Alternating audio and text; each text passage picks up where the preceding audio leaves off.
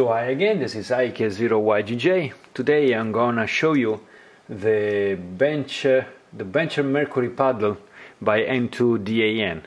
This is a very particular key. It was made for G3JZV, which now I think is G2JL Mort. He lent this key to me, and this has some very particular technical solution.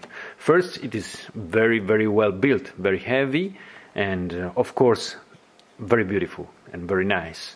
And this key has only one minor flaw, which is the palettes, and I asked to Salvatore IK1OJM to make custom hardwood paddles. These contacts are so near to the arm, so this make a very long lever ratio. I think it's more than 3:1 with these custom paddles.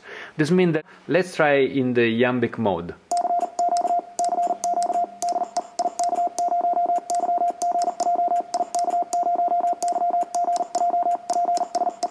This key has a very particular mechanical setup. I have found that this key can be used both as a iambic key, like I am doing now. Okay, let's go in slower to show you. Now I am using iambic mode. I mean that if I push both paddles, this paddle will be making the series of dot dash. Let's hear it. Okay, if I change the distance among the contacts and the lever, this key can be turned into a single lever key. Let's do it together. It is quite easy. You first pull toward until you close both contacts and have the iambic series dot dash dot dash. Then you turn slowly both lever and press both lever together. So you press both contacts and turn back a little bit until you hear only dots and only dashes. You see?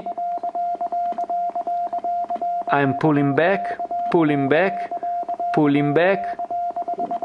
Here we are. Now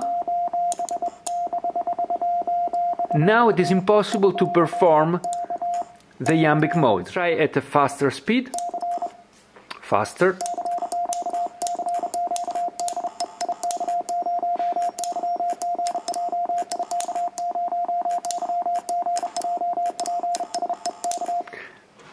So you can use this key as a single lever. Let's go a little bit faster again.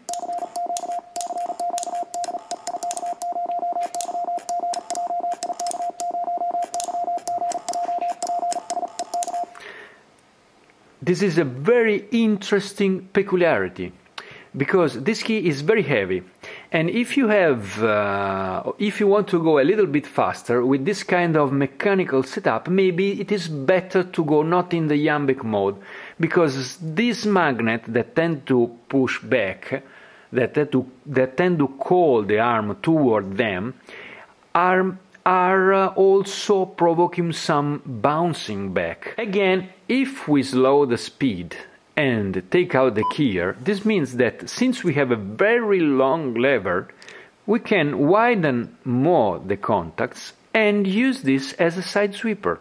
Let's try it. Let's widen the gap. Okay, let's try this.